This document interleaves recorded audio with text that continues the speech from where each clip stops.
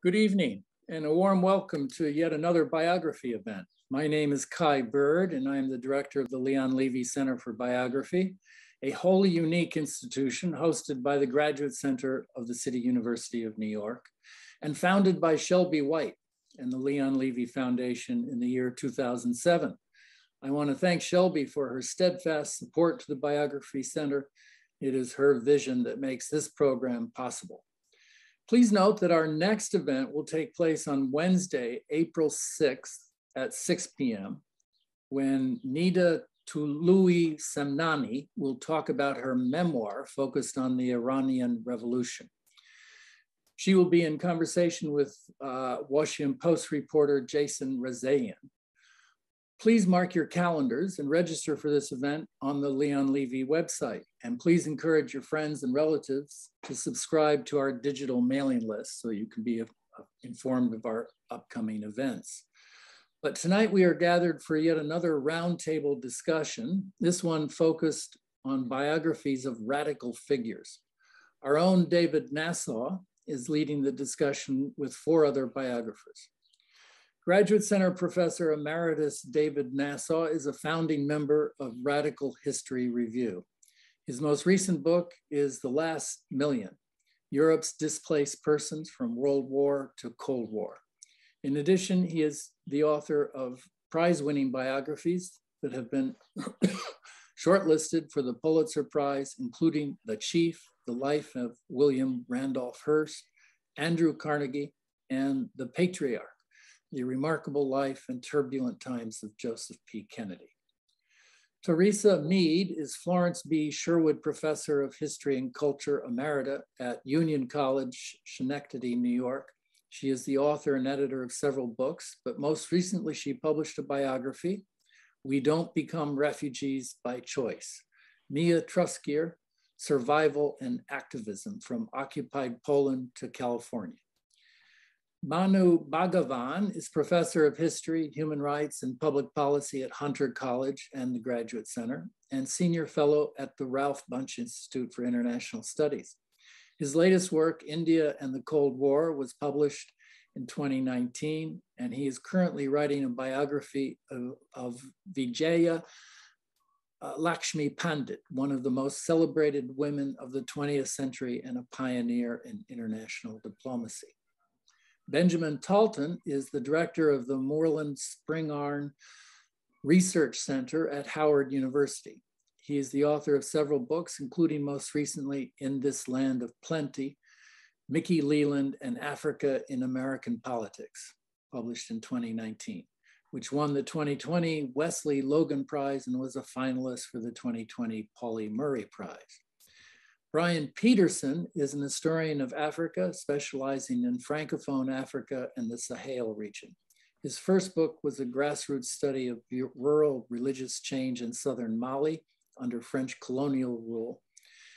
And his second and most recent book is called Thomas Sankara, a revolutionary in Cold War Africa. He teaches at Union College in Schenectady, New York. Please look for all these books at bookshops.org, a site that will lead you to your local independent bookstore. Our panelists will now be in conversation for about 45 or 50 minutes, and then we will take questions from our virtual audience. Please click on the question box below to type in your questions, and David will be sure to get to as many as he can. We will try to end this program after about 1 hour or an hour and 10 minutes or so. Again, thanks to Shelby White and the Leon Levy Foundation for funding this and all our other events. And now I turn this conversation over to my good friend and colleague, David Nasaw. David? Thank you, Kai. I'm joined here by 4 remarkable historians who have decided, for reasons they will explain, to make the leap or turn to biography. There is, I think, and I admit to being biased here, something special about biographies written by historians. Almost all biographers attempt to place their subjects in historical context, but for too many, the history is a backdrop, a scene setter.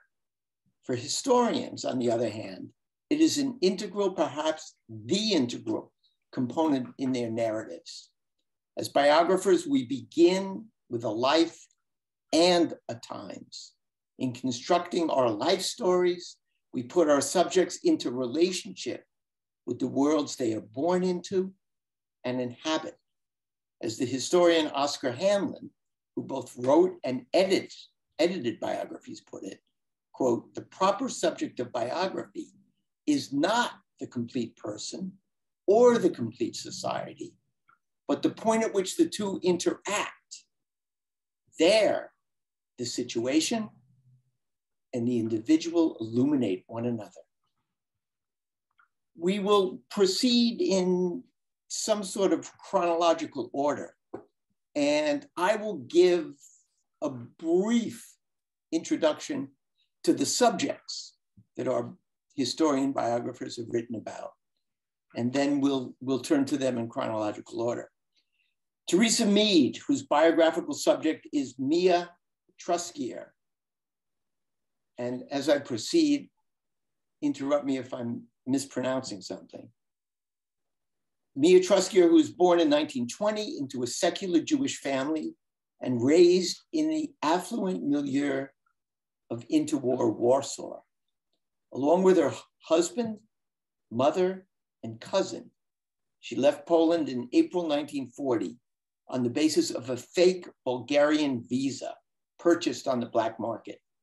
Denied entry to Switzerland and Italy, the family managed to trade the Bulgarian visa for a 24-hour transit visa to Italy, where they stayed during the war. In 1949, they immigrated to the US, first to Nebraska and later California.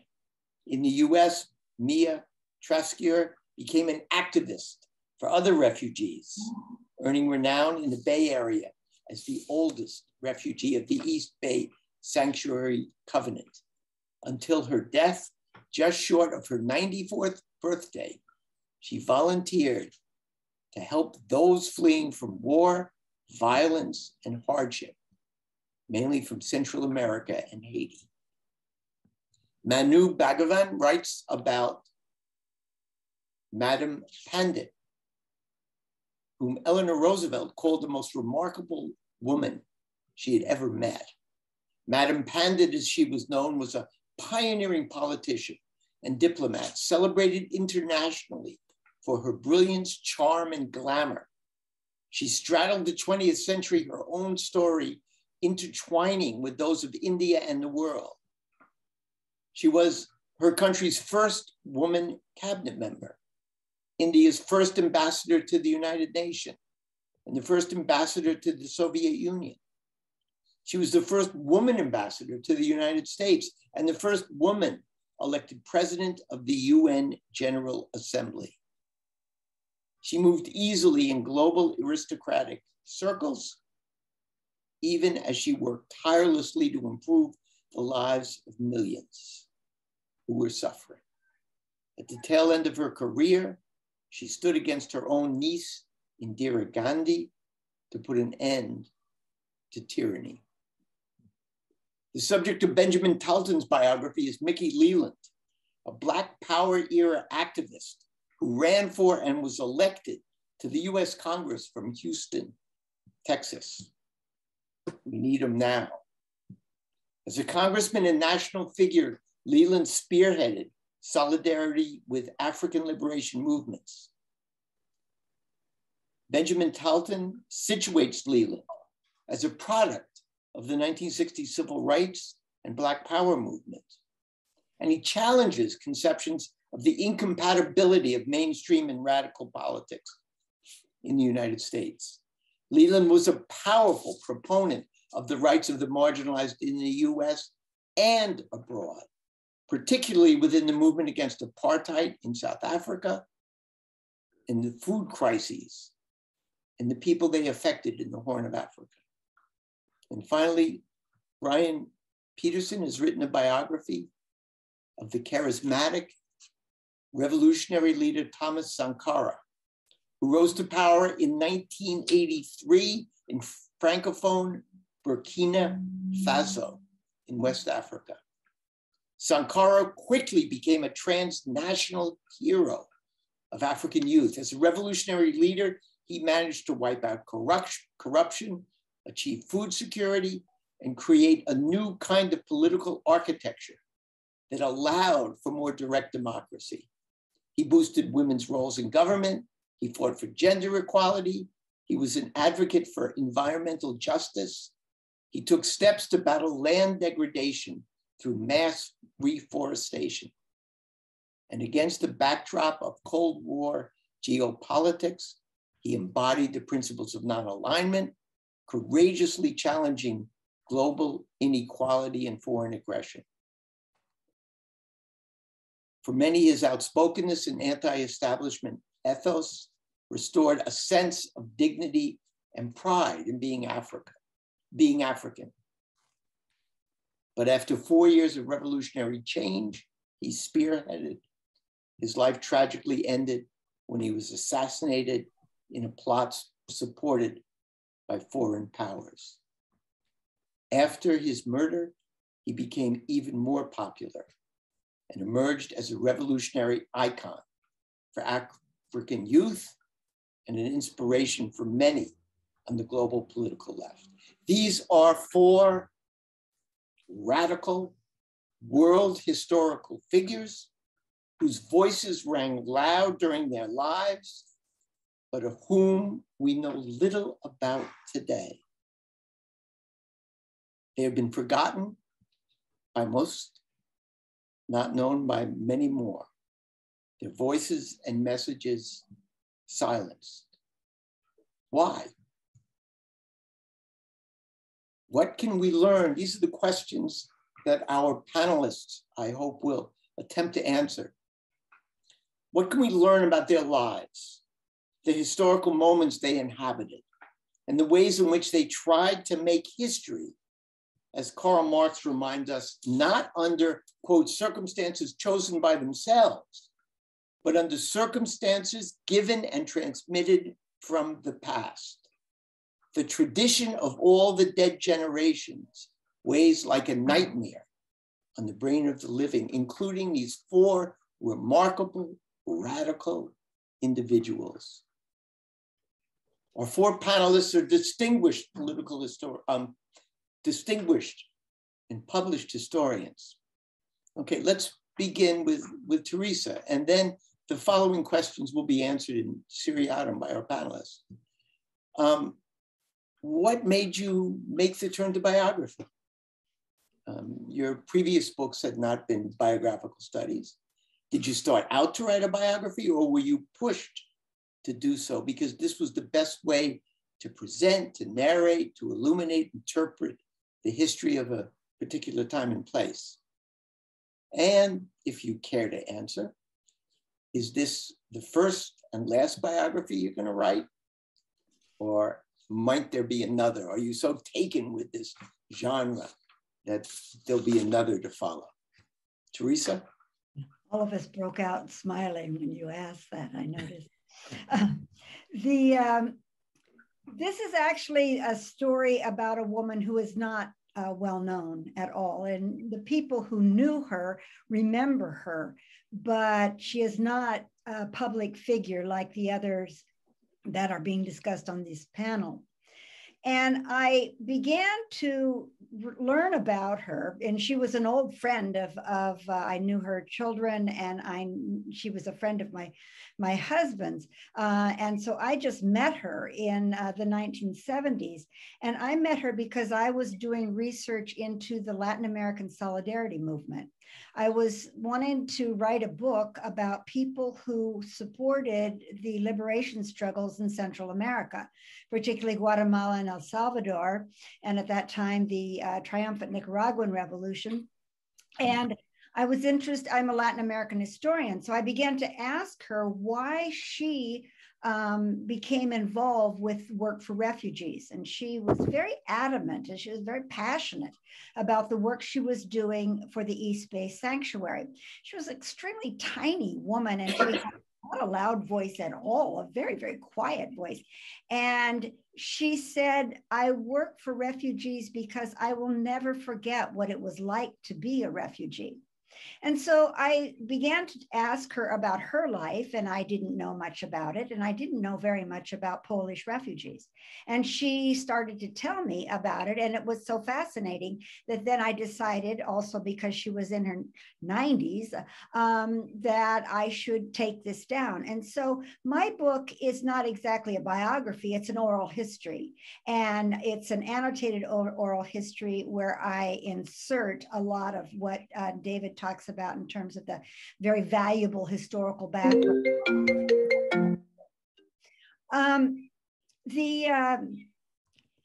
I don't know that I can say much more about her than what you have mentioned already. There were three takeaways, I guess, I mentioned. She came from a very affluent family. She never talked much about confronting anti-Semitism until she was denied admission to the Federal University. And she was denied admission because she was a part, or she came up against the unspoken quota against Jews. Until that time, she thought that her life was pretty much laid out for her and she was going to become an architect. She then had to leave Poland and she went to Switzerland, and that was where she was in the university. She really, had a life change in September of 1939. And that was when her identity came into conflict with world events.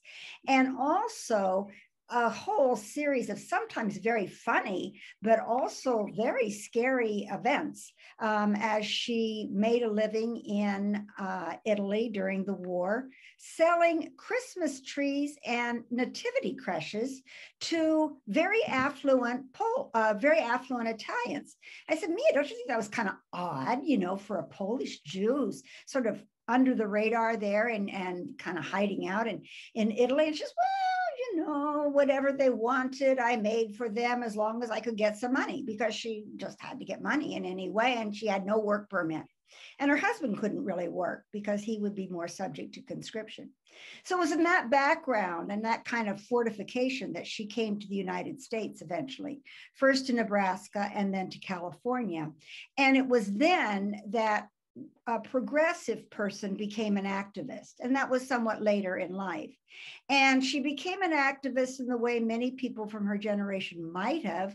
Her children became anti-war, and she then became opposed to the war in Vietnam and active within that. She was active in housing issues in California and other causes, but she was mostly active against in aid of refugees, and that was her cause until she died.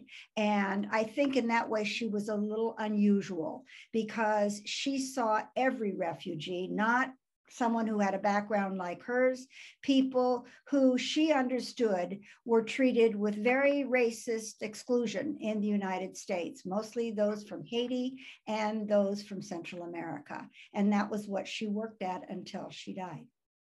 Terrific. Manu, your subject is very, very, very different. From the moment she was born, she was a public figure in India. And when she died, she was celebrated and a public figure the world over. Can you tell us more about her? Yes, David, thank you. Before I get to that, I just want to briefly just thank you for chairing the panel and your introduction, and Kai and Thad and the Levy Center for hosting, and the Radical History Review, and our fearless leader, Teresa, for putting all of this together. So thanks to all of you. So the person I'm working with is known colloquially in the West as Madam Pundit.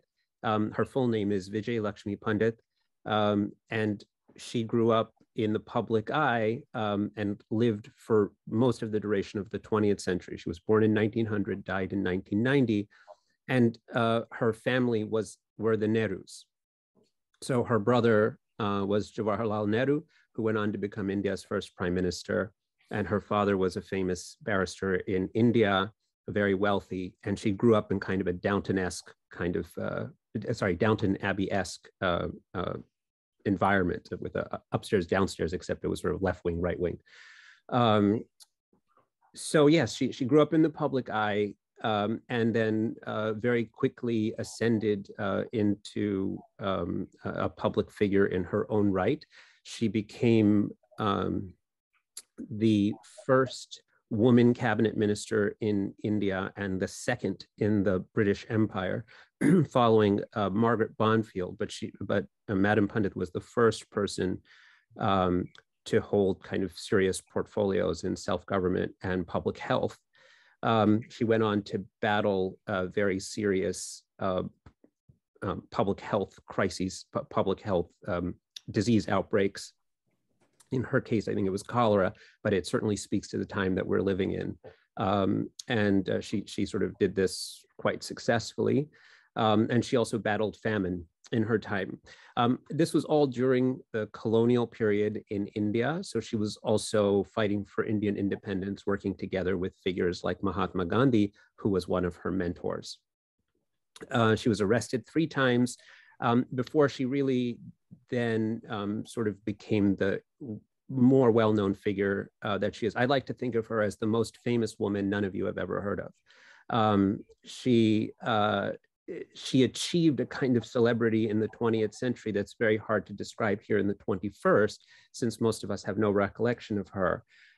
She was, for example, named multiple times one of the top 10 equivalent of top 10 lists of the most brilliant women in the world, the most beautiful women in the world, the most admired women in the world, et cetera, et cetera.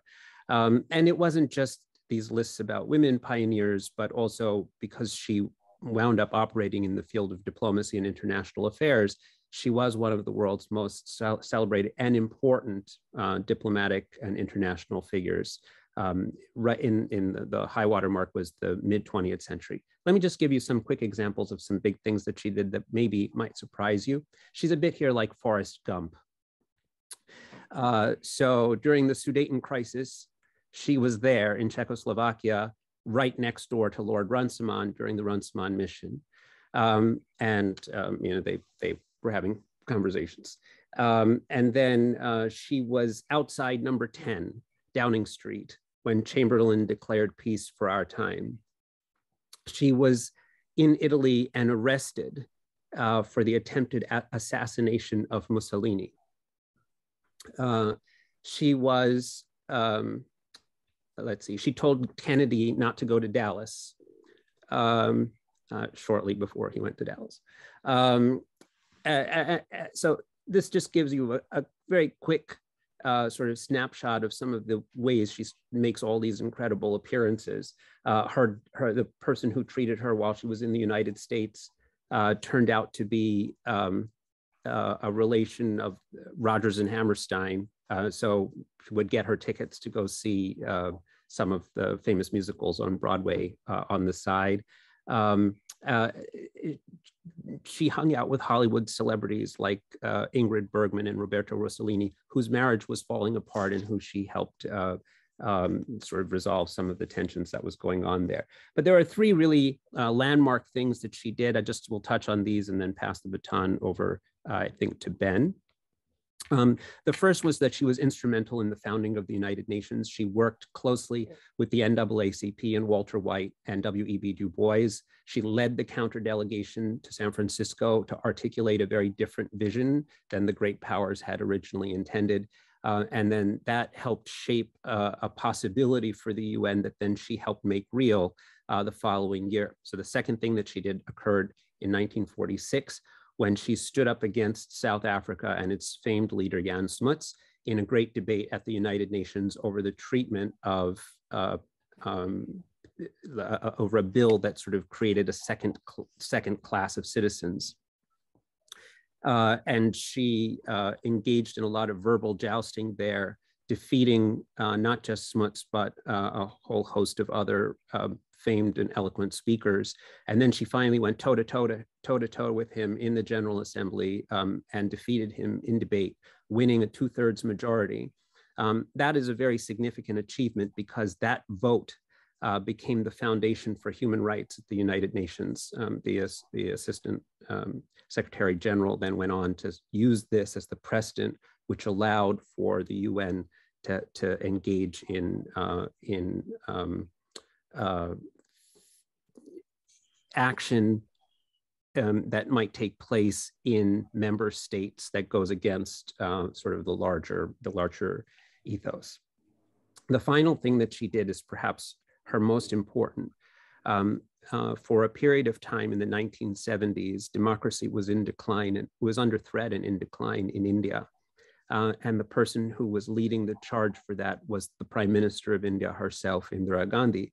Indira Gandhi, for a variety of reasons, grew very concerned about what was going on, and she declared an emergency abrogating the Constitution of India. And when she did that, she assumed sort of authoritarian dictatorial powers. Vijay Lakshmi Pandit was her aunt, but was treated as a suspicious character, put under house arrest, surveilled, and so on. For a brief period of time, she was quite scared because her children and all were also impacted. But she ultimately sort of gathered herself together and then led the charge against Indira Gandhi, marshaling domestic and international opprobrium sufficient to force elections. And then Indira Gandhi lost those elections, the emergency ended, and democracy was restored. And so these are three of her sort of landmark achievements, which I think really help to define who she is and speak to why we might want to spend some time thinking about her again today. Thanks. Terrific. Benjamin, how'd you get to Mickey Leland? How did I get to Mickey Leland? And how'd you decide to write a biography? Yeah, that's the background story. I'm telling the story of Mickey Leland and his times, but part of it is his memoir. Part of it is the story of the years in which I grew up in the 1970s and 1980s. And like Manu said about his figure, that Mickey Leland was larger than life, and he was friends with famous people, friends with many politicians around the world leaders. But I chose a very narrow way of looking at his life because these were his greatest achievements, which was in African affairs. And I got to him because I was just fascinated by him. As you said in the outset, our first books, our earlier works, were very different from what we chose to do here. It wasn't biography. But I was just fascinated by Leland, the figure. And your setup was very good because when I began, I was really thinking in a very specific way. I was going to write about Mickey Leland, the man, and just use the times to shape him. But ultimately what I did, after I learned about the many diverse myriad activities that he was engaged with and how he was really shaped by his times and a product of his times, that he's a window into these moments. And so if we look at him as an activism in the 3rd and 5th Ward of Houston, Texas in the 1960s, we have to look at the politics of those times. What made Houston different than, say, Birmingham or South Side of Chicago or Harlem? So I had to understand those things. I had to teach myself those things.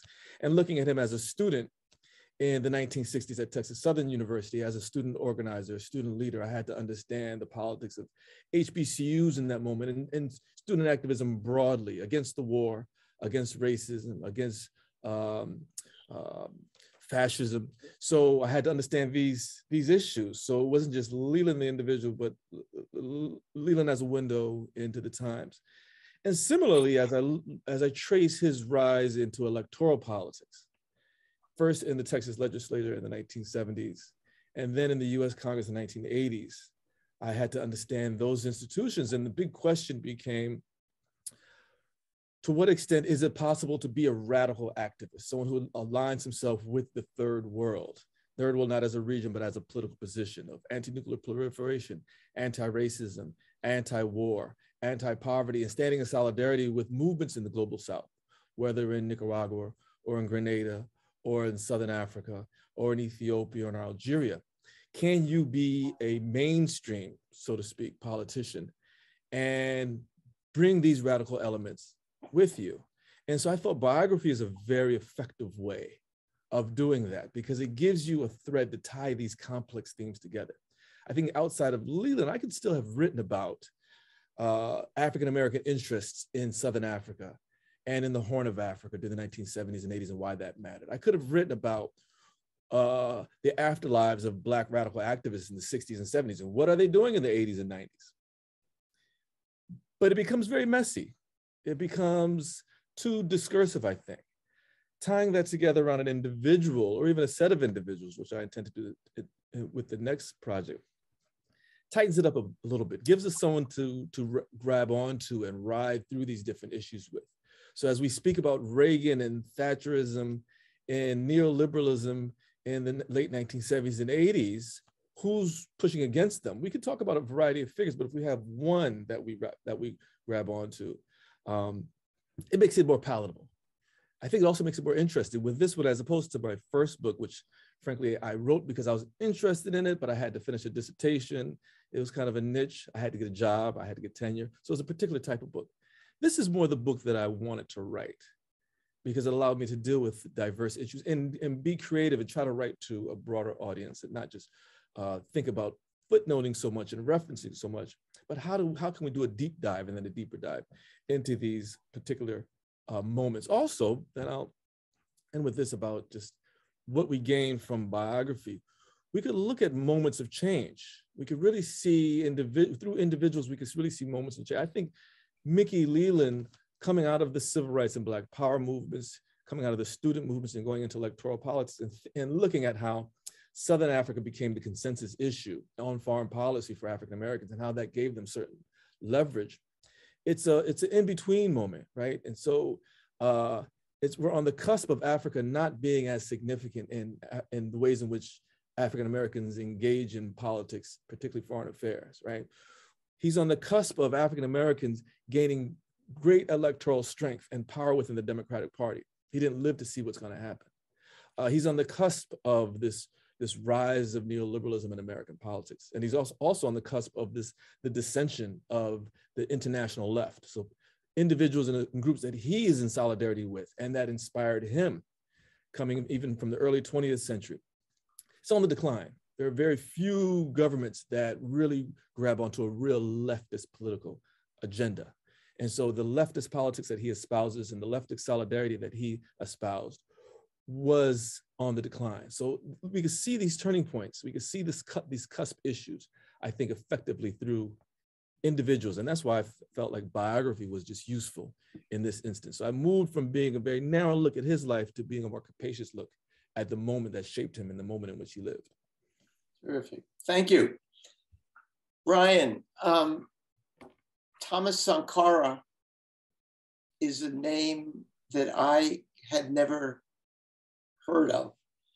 He was a man I was not familiar with until I was introduced to you. Mm-hmm. His life, it's larger than life. It is an incredible story.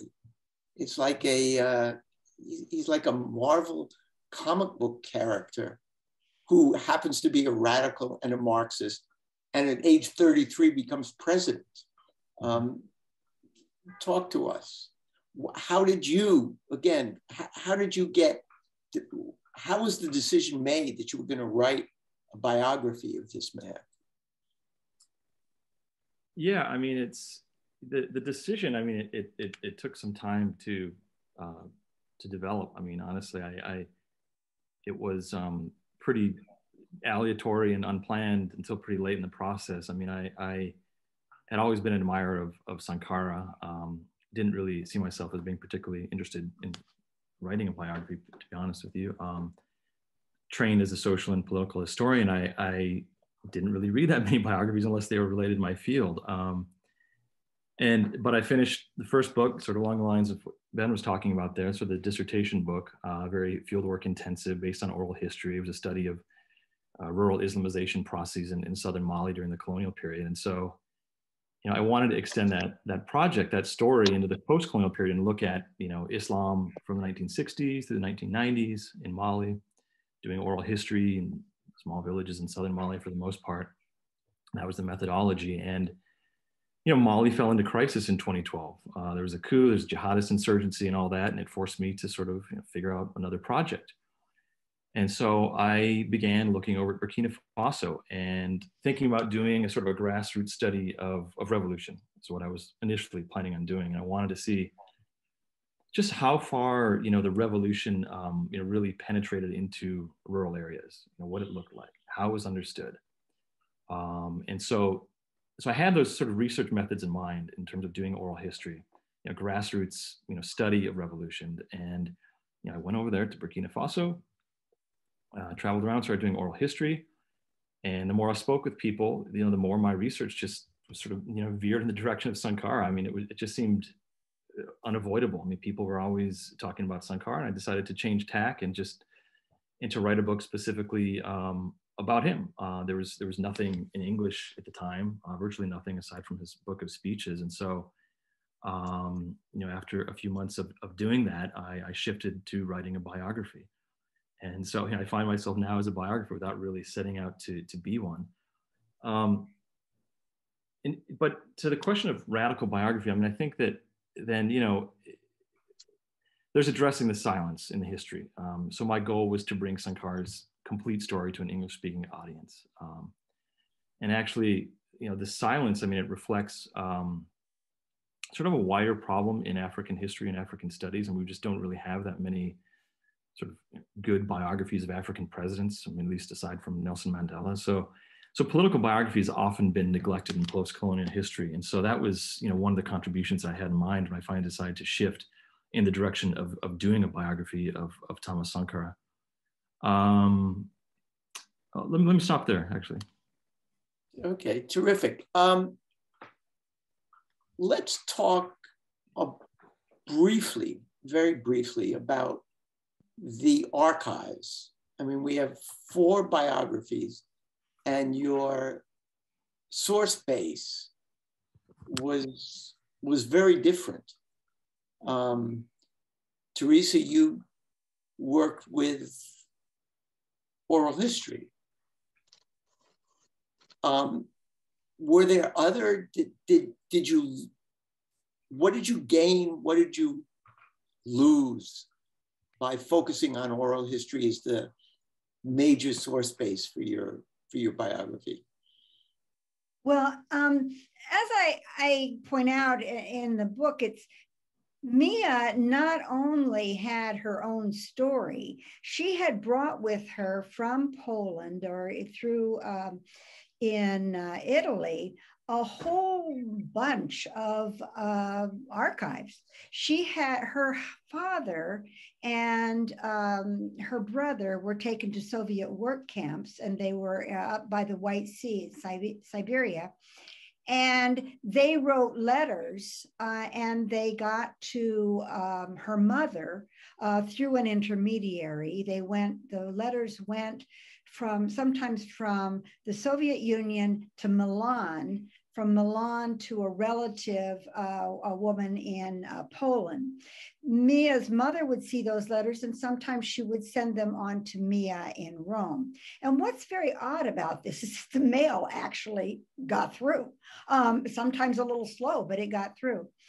Mia's mother stayed in Warsaw, as I mentioned, and she stayed on the Aryan side, and she wrote to Mia throughout the war. And Mia got those letters through another intermediary in Rome.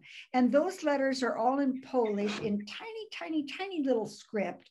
And they're also written in code, a lot of different codes. So Polish words, like the word for the shed fell down. And Mia said, I began to understand that meant that somebody's was taken to the ghetto. And she had a whole kind of code that they had worked out. Now, I don't read any Polish. And so that's why I didn't feel that I could do the kind of biography that was the whole historical background. And so I did the oral history, but I make reference very often to the fact that there was all of these letters. And I met at one point with a really great historian of Poland, John Connolly, who's at UC Berkeley. And he came to Mia's house, he met her, and he looked at the letters, and these things were quite valuable.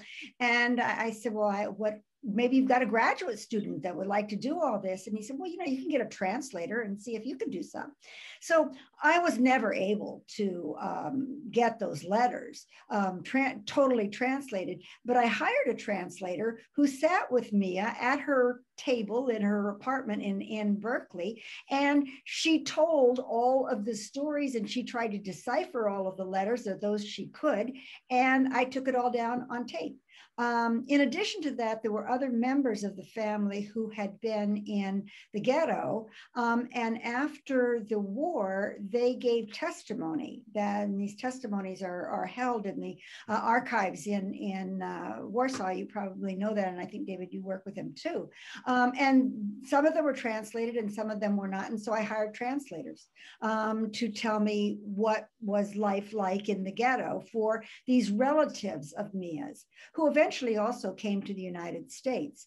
Some people died, but they also had left some records. So along with these stories, I do have an incredible archive, and I want that archive to go somewhere. And I have been in conversation with a couple of major places. So Mia's story and my book about her, as well as all of those tapes, will be added to all of these letters and diaries. She also sold, as I said, all these crazy, some of these wigs and crazy things to these Italians, mostly because they had a lot of money, and they were fascists a lot. You know, the only people who had any money in Italy at the time were the fascists. And so Mia had to have some money, and she would sell things to them, but she took pictures of them and she kept drawings. And so she really created her own archive. Yeah. And somebody who knows a lot more of the language than I do will, you know, benefit from it.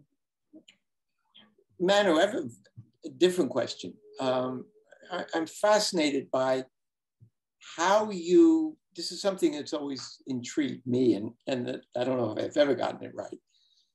How do you balance, how do you connect the private life, the political life, and the public life of your character? That's a really good question. You know, I can only give you a cliche as an answer. It's a bit like walking a tightrope. You know, you have to, you're constantly balancing all of these things. But if you get it right, you know, my book is still in progress, nearing completion, but it's not done yet. So I can only go back and look at the things I've written in passages, and certain passages, you know, you sort of feel like it's singing back to you a little bit, and that's how I sort of sense that I think this is on the right track. You actually, David, truthfully, I think I used a bit of a method that you did in the Patriarch, which is you write in these sections, and you can, if you create the flow correctly, you can sort of bounce from, here's something that's taking place and this is a big political moment, and then it's a break, and then in the next thing she's going through something in her private life which is in the same moment, and then you sort of tell the story of this private thing which is interrelated with the other thing, but it sort of sets it apart. And I found this trick sort of works really well. Or I think it does anyway, so far. And I think I learned it from you. Well, thank you. For Brian and Benjamin, I have another sort of a question. How can I put this? What's the legacy? Let's start with Benjamin. Does Mickey Leland, I mean, your biography, one hopes, will introduce him to people who don't know him. But is there a legacy?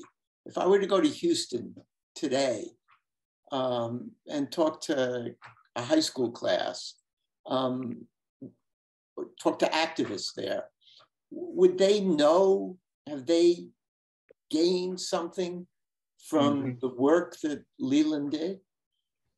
Mm-hmm.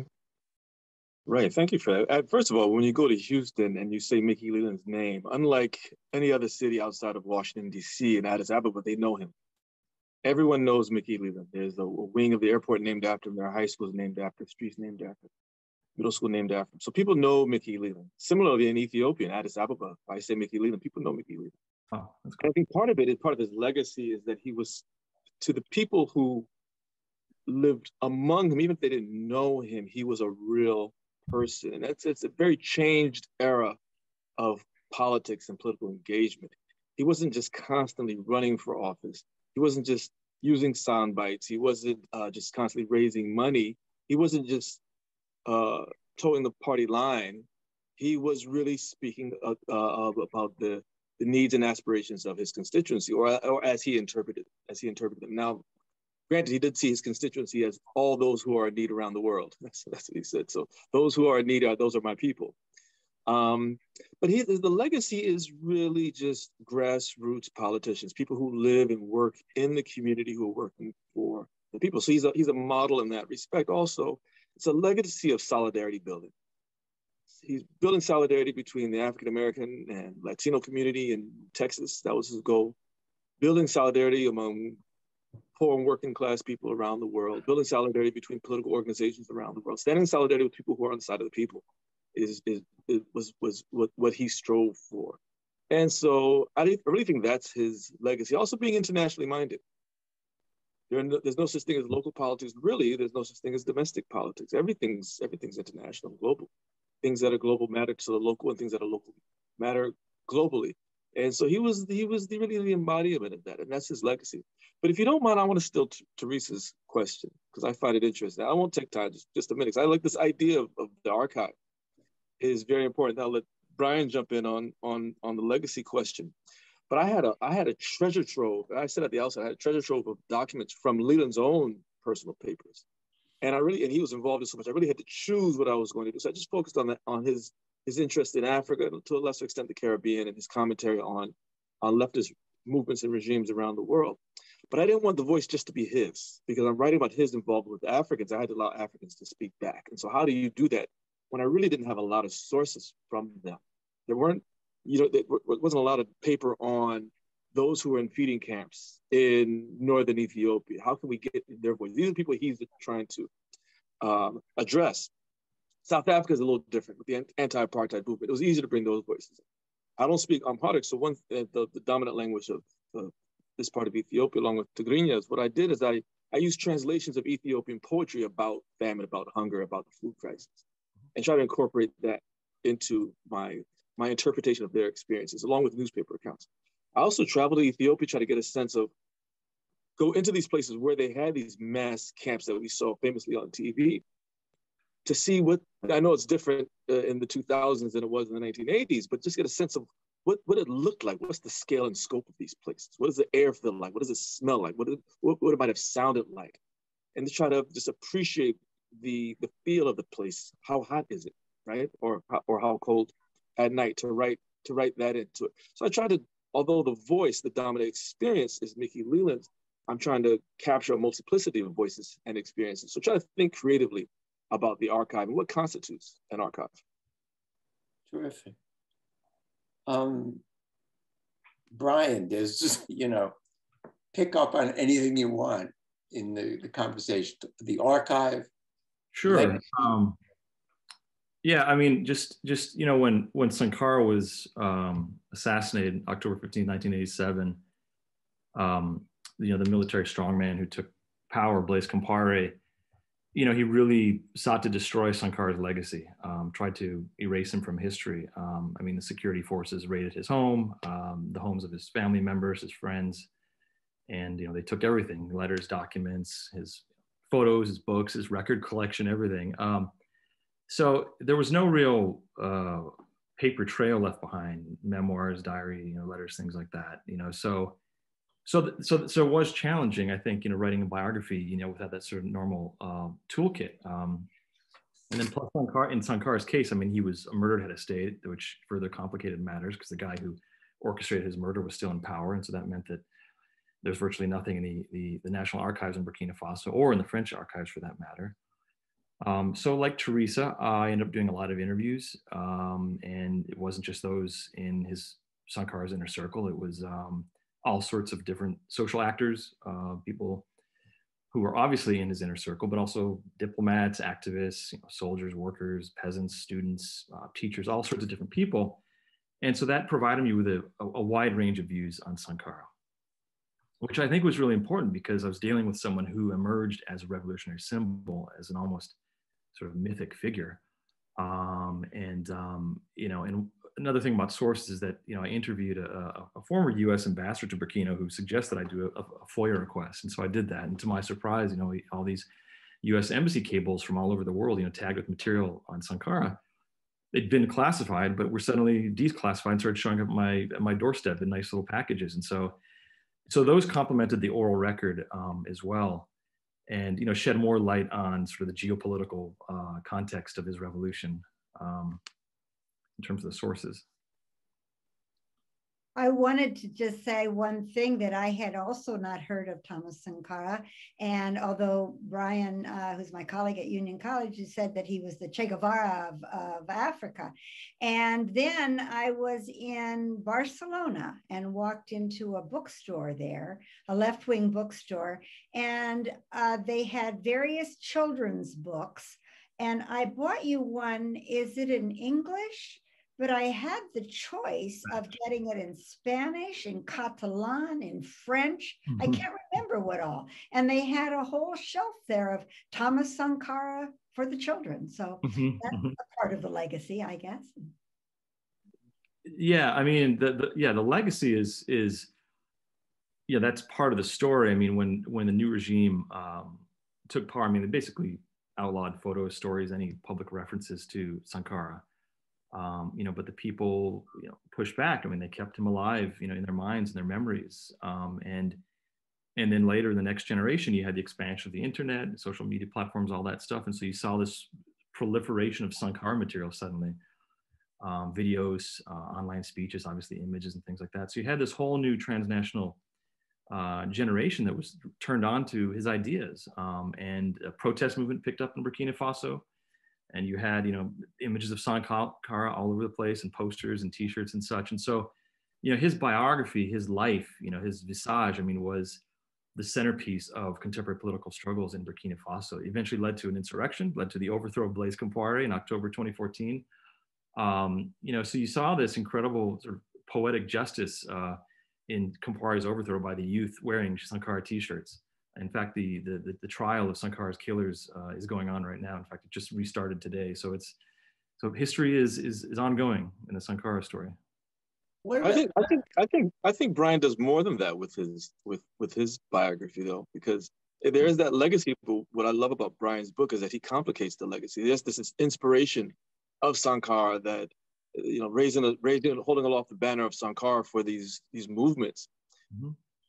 But for most of it, I came into it thinking I knew a lot about Sankara, but Brian disabused me of that notion. And the idea was that the revolution died when they killed Sankara. But Brian, because his book is not just about Sankara, but about Burkina Faso and this revolution, but he shows that the revolution was fraught and floundering a bit even before he was assassinated. So it's not as if he takes the veneer off of the heroicism and the revolutionary spirit of Sankara, but just complicates his narrative in ways that I think are generative and important. Yeah. I appreciate that. Go on, Brian. Then. No, I was just going to say that, yeah, I mean, as an historian, I sort of was grappling with this question of how much to focus on the present and the contemporary political struggles. I mean, I obviously very soon quickly figured out that there was a usable past story going on there in terms of the activist appropriation of Sankara. And I spent a lot of time trying to separate the man from the myth, the revolutionary icon. I thought that's what good biographers did, is to find the real story, until finally I just relented, decided to just incorporate both these aspects of political biography, studying the historical figure and this posthumous icon of resistance, which I found very instructive in incorporating into the study. Yeah. I wanted to ask Manu if. Right, David, can I just, go ahead, ask your question. Go on, you go first. Well, I just was struck by this observation about Sankara's power after his death, which strikes me as an afterlife. This is the afterlife of Thomas Sankara. But then, more broadly speaking, what we're doing when we write biographies is excavating lives. We're telling the story of lives of figures or of things that have traversed time and space. But it strikes me that what we're also doing in crafting biography is sort of working on this afterlife, that the ways in which these powerful figures speak to times after they have left, and then our time as well. Our biographies not only help them to live again, but are also about sort of their engagement with the present, and therefore are part of the life narrative as well. I mean, it's the life and afterlife, and maybe the ever afterlife of these figures. Well, talk about the afterlife of your subject. She too was the subject of a deliberate attempt to erase her from history. Did it succeed?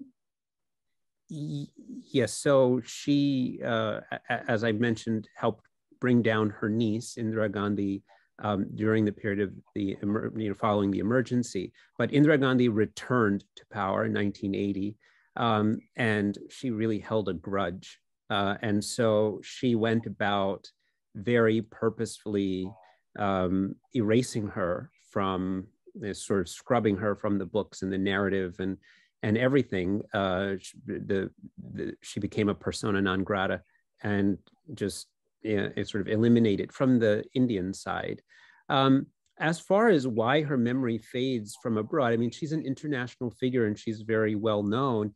I mean, I'd say any of us would be, relatively speaking, hard pressed to name diplomats today or sort of people working in international affairs, other than heads of states perhaps. But so she was really well known. I mean, taxi drivers knew who she was and really admired her. Everyday people in the United States or in other parts of the world sort of really celebrated her. But at the end of the day, once she sort of left those positions and went back into sort of other kinds of spheres of activities, I think time moves quickly and recollections of those things quickly receded. And so there's a sort of memory fog of the past for figures like this, and then there's the purposeful erasure, and both these things are going on in her case. Yeah.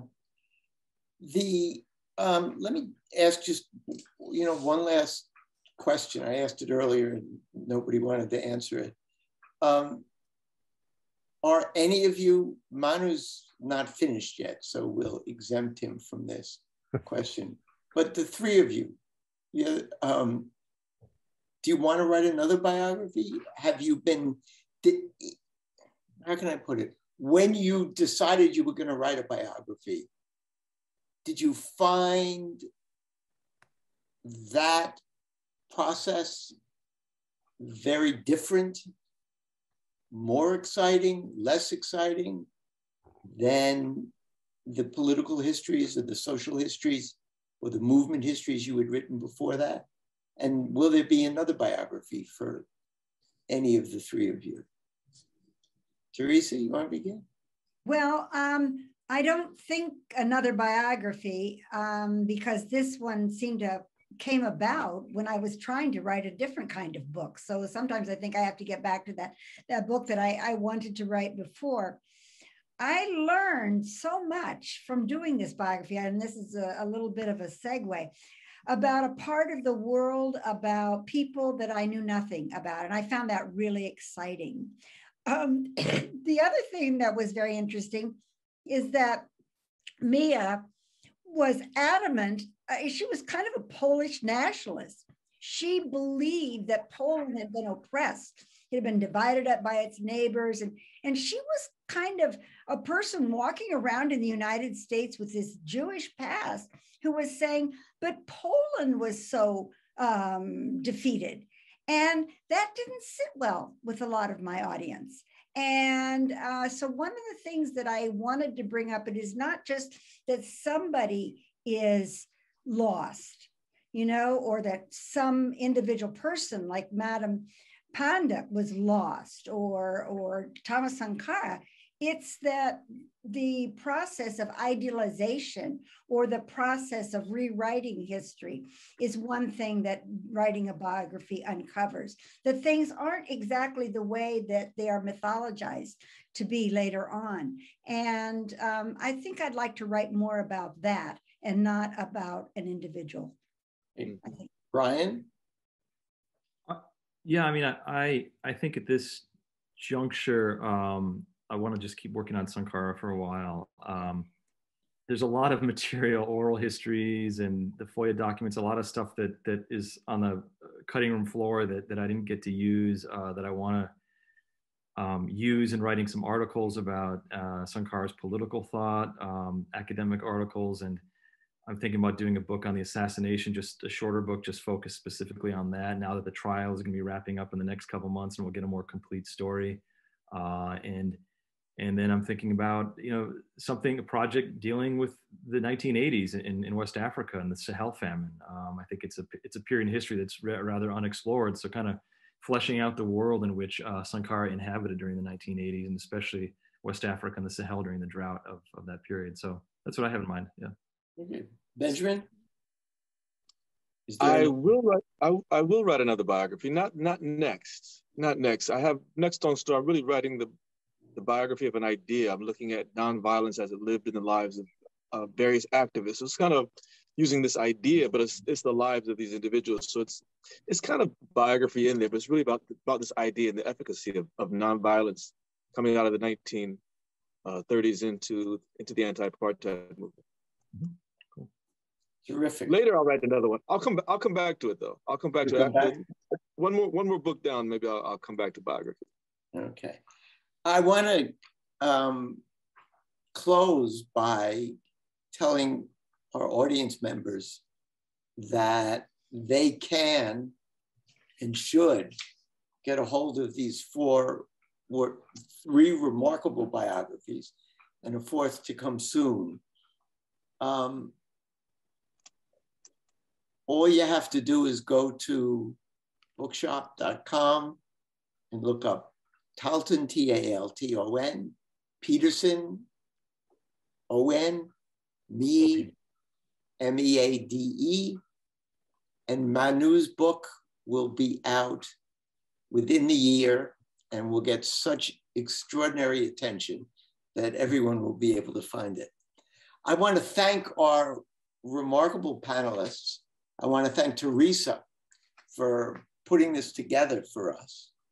I want to thank Kai, Bird, Thad, and I want to thank the Leon Levy Center and Shelby White for her generous sponsorship of the Leon Levy Center and of this event. And I thank you all, and thank you. Good night. Thank you. Thank you.